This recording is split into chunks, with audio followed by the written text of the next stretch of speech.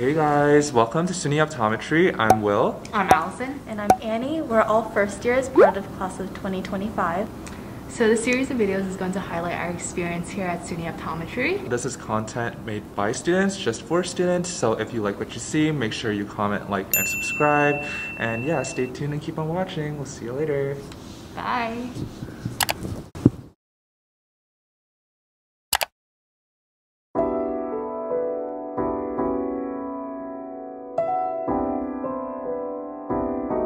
I'm not gonna be there for you, cause you were never there for me.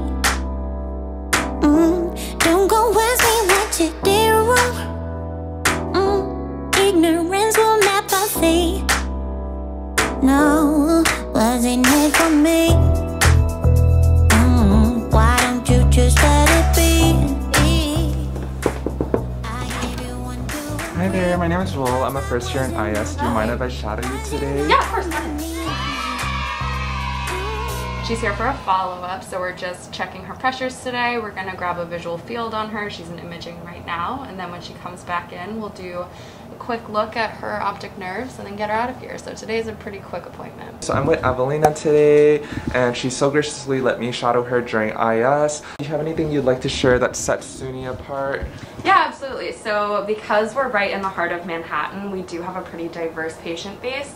So some of the diseases you may have only seen in textbooks, we have all the time. So I'm definitely grateful for the amount of exposure I've had, and I feel prepared to go to the real world. Alright, cool. So thank you again for letting me shadow, and I just got to report back to Dr. Schuttenberg, my IS doctor now, but I'll see you guys later.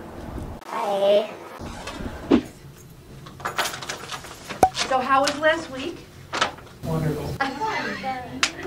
Sometimes patients will turn to you when the intern leaves the room, and they'll ask you everything that they are concerned about, not realizing that you're first year, which is fine because you're. What's affected in retinitis pigmentosa? Okay, so RP, pale waxy disc, arteriolar attenuation, and then this is called bone spicule pigmentation.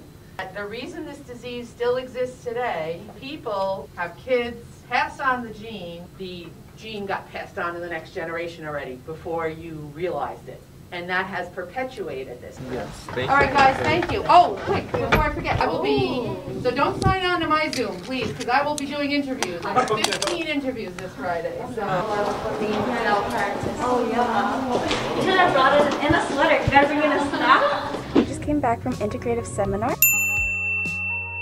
So basically what integrative seminar is it's a class that you take your first and second year at SUNY, where each week you go to a different clinic and observe doctors or upperclassmen who are now seeing real patients. And after you observe, you come back to the classroom and go through grand rounds with your doctor and other classmates, what you observed, and tie in what you've been learning in the classroom.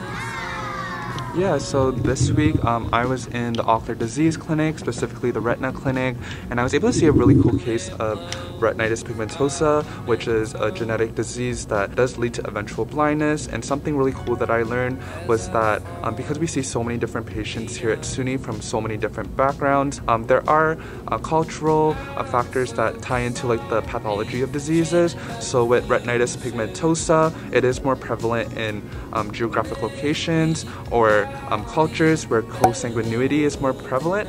So I thought that was super interesting, and I was really glad I was able to see that. So today I was in the glaucoma clinic and I saw a patient that came in for an SLT, and SLT is a treatment to manage glaucoma. There might not be a cure for glaucoma, but SLT and other treatments such as eye drops can help manage it. SLT is more of an invasive treatment option compared to eye drops, but eye drops you would have to purchase them multiple times. So this allows the patient to kind of choose their treatment option. I think SUNY's really cool because there's so much diversity in the students, the doctors, as well as the patients. So you're really getting different perspectives in what you're learning day to day in the clinic. Yeah, so I think IS is a really integral part of our clinical education in first and second year. Even though you don't have that much experience in optometry school yet, it's just really cool to be able to kind of get your feet wet in terms of what to expect in the clinic. And yeah. Yeah, and it's also a good way to introduce yourself to the clinics here, because as a third and fourth year, you're actually going to be working first-handedly with the patients. As a first and second year also, it's a good way to tie in what you've been learning in your clinical optometry class and all the skills there and seeing how they are being used in actual clinic and with real patients. So with CO, that is our lab course that we take in first and second year, and we'll be doing a video just giving you guys a sneak peek of the skills that we learned so far and just how it works. Keep an eye out for that. But yeah, this was IS today, and we'll see you guys later.